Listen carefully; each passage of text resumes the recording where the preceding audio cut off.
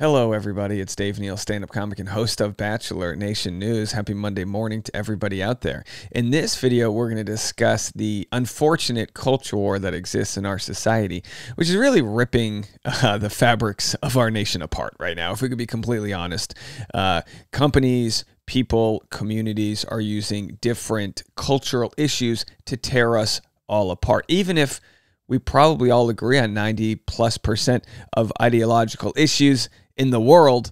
The ones that we disagree on, in my experience, mainly come from fear, where people are afraid of things that they don't know much about. In this case, LGBTQ. So it is Pride Month. Happy Pride Month to everybody out there. That's a celebration of essentially non-heterosexual communities. You can be a straight person and still celebrate Pride Month because you're an ally. You support those to get equal rights amongst everybody else in a world where there are issues on, can you marry somebody you love that's the same gender of you, and such silly, I believe, issues that of course the answer should be yes. We should all pursue love, happiness, and non-judgment and things like that. But Bachelor Nation Instagram account posted a Pride video haters are unfollowing. And we're going to discuss all of this, and we're going to do it in the most compassionate way possible. I'm not going to judge anybody out there if they are not sure why they should or shouldn't support Pride. Like I said, many people have been sowed, there's been so much division sowed because of fear and because of misinformation and things like that. We're going to do this. There have been several Bachelor Nation people that have rigorously called out the trolls that are out there, and we're not going to feed those trolls. We're just going to answer some of their questions. How come Pride gets a month when soldiers only get 1 day? How come Pride gets a month? Where's straight Pride Month? Kind of like the whole, how come there's how come the BET network is allowed? Could you imagine if we had a white entertainment network? It's like, yeah, it's called CBS. No, I'm kidding. So we're going to get into all of this. Do me a favor, follow me on Instagram at DNeals if you like what I do. Also, I'll be on Patreon at patreon.com/Dave Neal. You can check out our private behind-the-scenes live streams. I'll be live at the 10 a.m. hour this morning. And every afternoon, we have Bachelor Rush Hour, the hit podcast that keeps growing even during the off-season. I think in the next month or so, we're going to be blowing the doors off of that podcast. You need to get over there and check that out. Okay, so we're going to get into, and by the way, if you haven't already, I've got the wrong screen pulled up here. Give me a second. If you haven't already, I've got tickets, barely any tickets left for my show tomorrow night I'm looking for it here, in New York City, New York Comedy Club, 7 p.m., June 6th. That's tomorrow night. There's a code. If you use the code BITCH, not my code, you can get more than half off your tickets. There's only a few tickets left, probably a dozen or so, seats a couple hundred. So that's going to be an absolute blast. Let's get into the reel. Let's get into the reel right now that was shared between Bachelor Nation and notable alumni, and then we'll get into the outrage. And if you aren't familiar with why there is outrage in 2023 over Pride Month, it really stems from recently this wild Bud Light boycott. Bud Light sent a handful of beers to a trans influencer and all hell broke loose. It's not that complicated of a story. Essentially, they sent like I said, a handful of beers to Dylan Mulvaney, and in turn, she posted a video of herself, and there was some sponsorship money there, but it's not like she's a spokesman on their TV shows. They're not jamming Dylan Mulvaney down people's throats on an NFL broadcast. If you were a fan of Dylan Mulvaney, you got to see that Bud Light supported her transition and all that jazz. If you're not a fan of her, you wouldn't have seen this, except news organizations jumped on this to sow division because they can sell your rage, and it's the easiest way to create clicks online in the world that we live in. So there's a few other topics we're going to get into at the very end here. How the Catholic priesthood became an unlikely haven for many gay men. Why is this important? Well, it's important, and we're going to discuss that. There was a giant study done several years ago that said anywhere between like 15 and 30% of Catholic priests surveyed were actually homosexual. And it's the idea that some people are using homosexuality. I guess we'll go into it right now and get back to this. Now, hold on a second. This isn't a knock on anybody's religion, okay? This is just the underworkings that exist in our culture because people are afraid to come out because they think that being gay is a sin, so they'd rather go into the clergy than just be an openly gay person. While doing research for my book, The Sex Effect, I came across many scholars who suggested that preventing priests from marrying altered the makeup of the priesthood over time, unintentionally providing a shelter for some devout gay men to hide their sexual orientation. By continuing to disqualify women and married men, the priesthood attracts men who desire to forego sex for the rest of their lives in an attempt to get closer to God. Because the church denounces all gay sex, some devout gay men pursue the celibate priesthood as a self-incentive to avoid sex with men, which can help them circumvent perceived damnation. Now, it's important to note that just because you're gay doesn't mean you're a pedophile. This might sound wild to say, but some people will see the correlation because there is a tragic and horrifying issue in the Catholic Church with pedophilia. That is a complete separate issue from this right here, which is that people are or have in the past headed for the clergy because they didn't want to live an openly gay life, and that was their way of denouncing it all. So we'll get into more of that in a second, but let's just watch the initial reel that has caused so many people to get so upset. Cannot wait. Happy Pride Month, Bachelor Nation. Let's go back to the beginning here. Hey, Bachelor Nation. Happy Pride Month. This year for Pride Month, Katie and I will be attending the Austin Pride Parade this year, and we cannot wait. Happy Pride Month, Bachelor Nation. And remember, being an ally means showing your support every single day, not just this month. Happy Pride, Bachelor Nation. Pride Month is so important because it celebrates the LGBTQ plus community's history, culture, and achievements. Hi Bachelor Nation, it's Vanessa. Happy Pride Month. Thank you guys for making my coming out experience really wonderful because it started off, of course, very terrifying when you're unsure of what people are gonna say to you, but you guys made it magical, and I think that we did a magical thing with it. Happy Pride Month, Bachelor Nation. I hope you have an incredible month celebrating who you are and the love you've found, no matter who it may be. All the best, all the love. Happy Pride. This month is important to me because we have the right to love who we want to love. So whether you're out and proud or you're still figuring things out, this month is for you too. I want to wish you guys a happy Pride. If you are out in the West Hollywood area and see me out frolicking, please stop me and let's take a selfie. This month is a reminder that we continue to work towards creating a more inclusive and accepting world for all individuals. Thank you to those who make the world a more colorful, brighter, beautiful place to live. We appreciate you. Now, let's get to celebrating. Hey, Bachelor Nation. All right, so the question becomes, why all the boycotting? We're just celebrating a movement that has existed for decades now because there was a time in which you couldn't be outwardly gay. If you were caught holding hands with the person you love, you might have been jumped, harassed, or killed. Why we have LGBTQ pride and not straight pride? And this is a question worth asking because we see even right here, people are commenting, oh, maybe it's already been deleted. The comment was already, I just had a comment up and it got deleted here. People are commenting like, why do we get this if straight people, why, you can't celebrate one without the other. It's like, it's almost like having a bunch of needy children where, how come Joe gets a party? Well, it's his birthday, you idiot. You know what I mean? So this is the birth month, Pride Month for the LGBTQ movement. There's a level of social and systemic privilege not afforded to many members of the LGBT community in North America, and that's why they don't have straight pride. Every time a month or a week or even a day purporting to honor the achievements of a minority group starts in storms, some seldom silent members of the majority will cry, "What about us?" Kind of like White Lives Matter, you know what I mean? In February, it's, well, what about White History Month? In March, some men will decry the need for an International Women's Day, celebrated on the 8th. June is Pride Month, a time to reflect on and celebrate lesbian, gay, bisexual, transgender, and queer history. Undoubtedly, and like clockwork, some will wonder, but what about straight pride?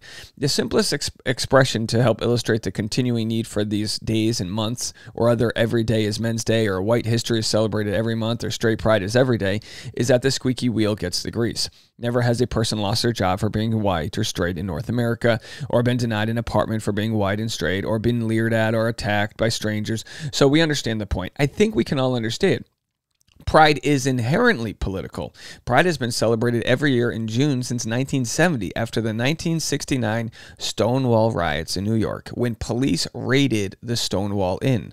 Toronto's Pride was launched in similar fashion after protests erupted when police raided 4 bathhouses in February 1981 and arrested hundreds of gay men.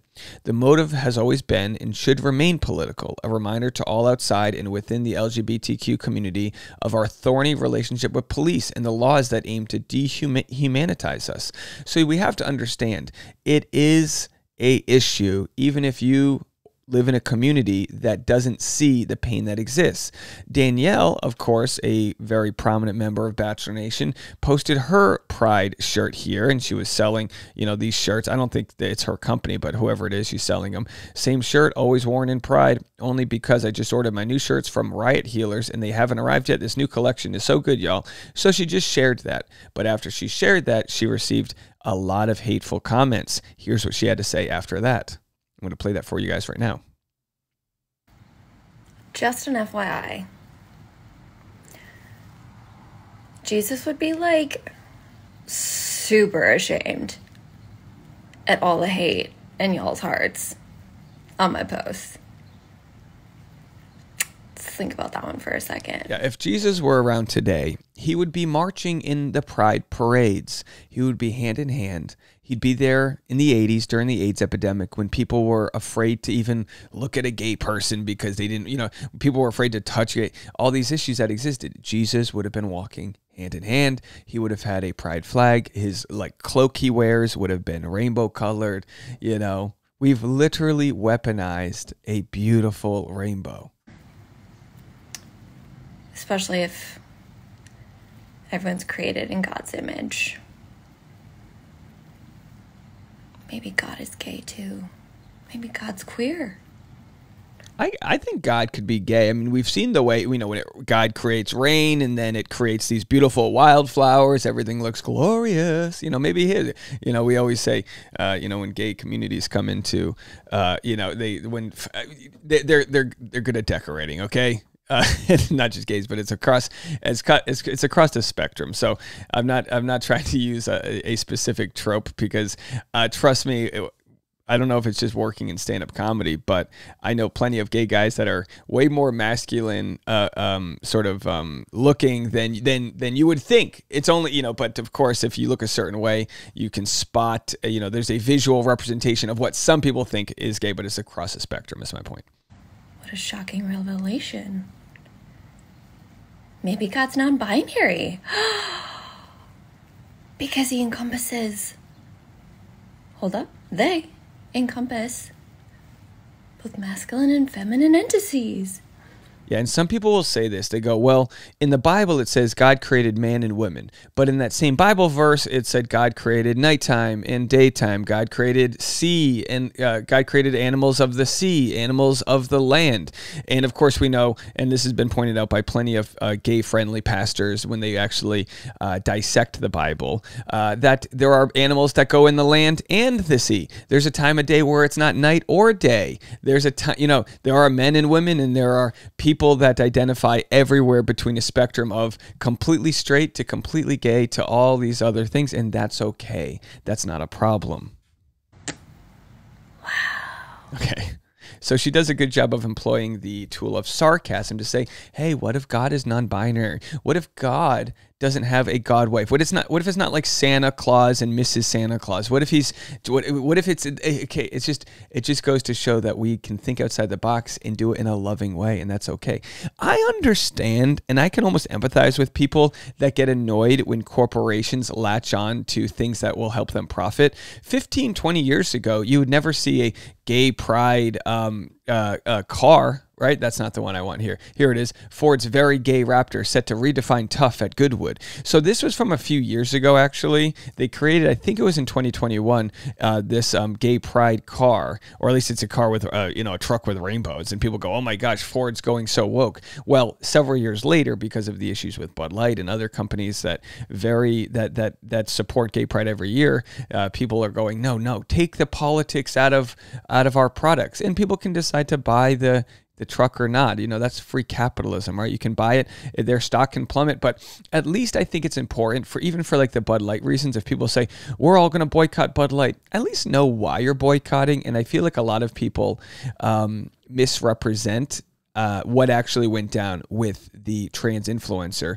And I think they, Bud Light, and I think it was unfortunate, kind of, they crumbled. They decided to issue an apology afterwards. And it's like, who are you apologizing to? You actually did a good thing by supporting a minority community. I don't think we should have a problem with that. I think some people will unfollow me for this video, but I think I'd like to tell them, get the hell out. If by this point you haven't maintained enough grace and understanding to hear what we're talking about, just get out. We've given you 15 minutes now.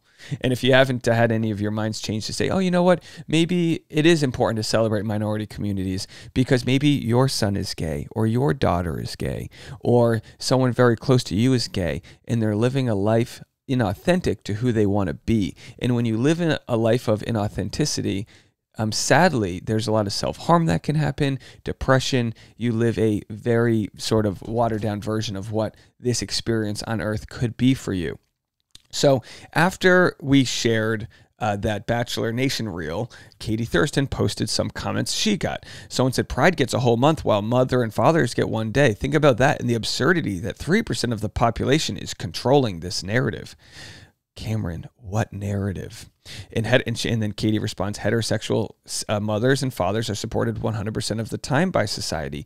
You're upset the LGBTQ plus community gets a month dedicated to them? Compare the hate crimes they experience, or the fact they once couldn't even marry their partner or adopt, or how entire states are trying to erase their identity. How in 2023 complete strangers are offended by them existing. You're upset they have a month? Trade shoes with them for a day. Otherwise, politely F off. Someone said, I thought you hated the Bachelor stuff that made you famous because, of course, Katie doesn't really, play with the Bachelor crowd, but she did this Bachelor Nation post. She said, The Bachelor is a show. It has no identity. And to hate everyone on the show, well, that doesn't make sense either. There have been individuals who have disappointed me. There have been decisions that have disappointed. But we have to allow a space for people to learn from mistakes and grow. And when it comes to an opportunity to support Pride with a franchise, I'm going to take that opportunity. I applaud the social media team and those within the franchise who wanted to show their support. There is always room for improvement, but this is a lovely step in the right direction. And that's what it's all about, progress. I step in the right direction. It's not about sort of, obviously gay marriage wasn't even approved by the Democratic Party, let alone the Republican Party, for years. And I'm okay holding space for people that haven't gotten to if you take Dick Cheney, for example, right? He's I believe, in support of gay marriage after having a daughter, you know what I mean, who's, I believe, gay. I could have my facts wrong with the circumstances there, but the point is that when you see how it affects your personal life, I had a good friend come out to me in college. So very early on, I understood, well, we love our friend here. They have not changed one bit. They've just let me in on what type of person they are attracted to. How beautiful that they trusted me with that information. I always say, if you want to become more gay friendly, maybe move to New York City and use the subway system, because you really do get to mix with people of all ethnicities, sexual identities, and everybody in between. Bring some Purell. No, I'm kidding. So anyway, because the subway system is filthy is the point. So people said, I will no longer be referring to June as Pride Month. If our veterans don't have an entire month to honor their service and sacrifices, then nobody should get one. It's just June. And that was, of course, a verified political commentator, and a response was, May is National Military Appreciation Month. And the fact that MAGA doesn't know that shows how little of a shit they actually give about veterans. And then this is my favorite comment. Veteran here, we are not props to be used for hateful rhetoric. We get 2 months out of the year and several individual holidays. I'm also compensated very well for my time in the service. So very nice for people to denounce the sort of hateful rhetoric that's being used in a culture war. It's being used to rip people apart. So anyway, we discussed Pride, and then finally we'll share what the exclusive interview that Connor Brennan did about his trans sister on the Bachelor Nation page. We've discussed this for the last several years, since we've known Connor Brennan. He's a friend and his mom is a friend of our community here, and they do great work just illustrating that you can have a happy family life that doesn't look like what maybe we saw on TV for many years. Rights are important to you and your family. What does pride mean to you as an ally, as someone who has people in their life that are a part of that community but maybe aren't necessarily yourself? Sure. It means a few different things. One of the first ones I think is just a celebration of a community, and a beautiful community that like every other month of the year has people pushing back against them in the legislature, in everyday life, people who would see their, who would rather see them not exist. And so this is a big outpouring against that, and a big celebration of like, hey, we rock. We're awesome. And there are lots of forces in the world trying to eradicate us and change us. And we can come together and realize that there are so many beautiful things in our lives that those people pushing back against us will never have in their lives. And so it's a celebration of that, of love, of acceptance, of joy, and of letting everyone know that they're not alone, I think is a really important thing too. And so it's a time when you get to be loud and vocal, and in a way that's just a celebration, I think is one of the big ones. So that's the big happy fun one, is like the celebration aspect. And then also, so there it is. It's a celebration, folks. You would never go to someone's birthday and get mad at them for eating cake. Let the allies and the members of the LGBTQ plus community celebrate Pride. And it doesn't have to be some corporate or some conspiratorial group. If you don't think like us, you have to. It's like, either share love or don't comment, or just be quiet. That's where I stand with it. And I think, as Danielle had mentioned, I didn't play the clip, Jesus and God in general was all about making us in his image. And that image is varied. It's got different skin colors and eye colors and different sexual orientation. And it's a beautiful thing. We're not all the same. Let's celebrate our differences. If you're curious about what the Pride events are all about, maybe attend one. Go to a Pride parade and tell me you don't leave there crying with gratitude, that your eyes were opened to a world that's more vibrant than maybe you could have imagined. All right, let me know what you guys think.